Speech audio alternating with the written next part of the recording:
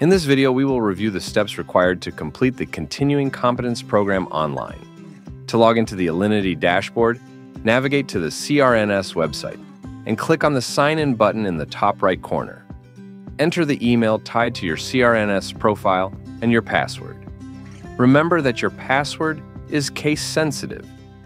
Once you log in, you will be presented with your CRNS portal dashboard. On the left-hand side of your dashboard, click on the My Learning. This will take you to the My Continuing Education section. Click the arrow to the right of the year to open your learning plan. If the arrow is not available, click on the plus icon to start a new learning plan, at which point the registration year drop-down box will be shown. Select the year for which you are starting the learning plan. Click Save. On the next screen, you will be presented with the sections for this learning plan. Your category of practice will automatically populate according to your registration. If you have multiple licenses, they will be visible here. You can review the documents by clicking the link to the practice standards that apply to you based on your practice categories. It is mandatory that you review the practice standards applicable to each of your practice categories. In the Designation section, you must select a designation that reflects your primary role. Your learning plan will be built on learning goals and activities that relate to your primary role, and where the learning will most positively impact your competence as an RN with additional authorized practice, or an NP. Please note that you are no longer required to create separate learning plans for the RN, AAP, and NP categories. In the Learning Plan section, start or complete your plan by selecting a practice standard from the drop-down box and then adding a learning goal in the text box. Once you have your practice standard and learning goal filled in, click the Save for Later button to have the system update for the next step. After the page automatically reloads, you will now be able to add activities at the bottom of the page that are related to your learning plan. To do this, click the Add button to add a new activity. In the first drop-down list, select the related goal that you would like to create an activity for. Then, you will need to select an activity type to participate in. In this example, we have chosen Courses, and a brief description is displayed below that selection. After choosing your activity type, fill out the description for that activity in the Activity Description text box, and choose a target completion date. To choose the state of this activity, select an option from the Completed drop-down box. This activity's completion will either be No, Ongoing, or Yes. If you have completed the activity and choose Yes from the drop-down box, you will need to include a completion date.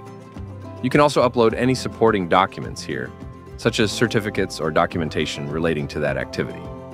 If you have additional activities for the specified goal, you can enter this in the following section.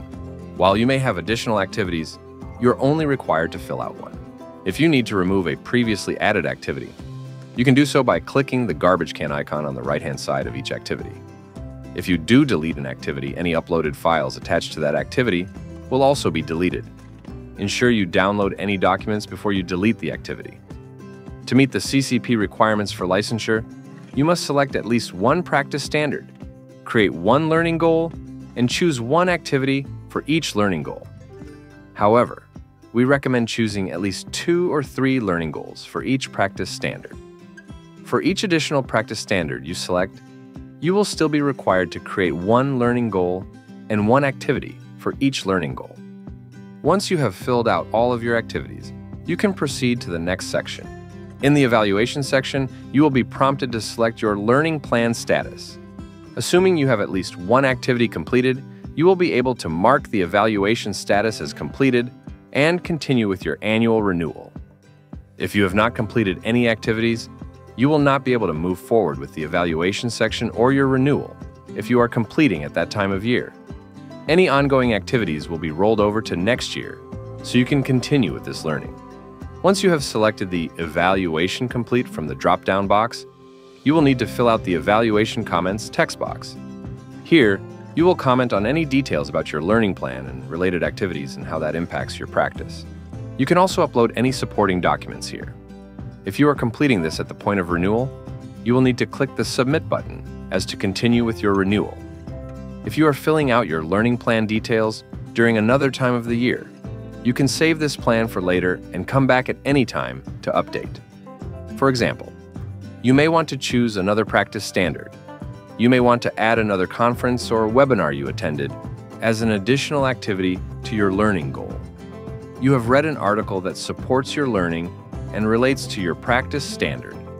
Or you want to add comments to your evaluation section. You have now successfully initiated and/or completed your CCP requirements for this licensure year. If you are having any issues or need further clarification, please contact the CRNS directly by going to our website at CRNS.ca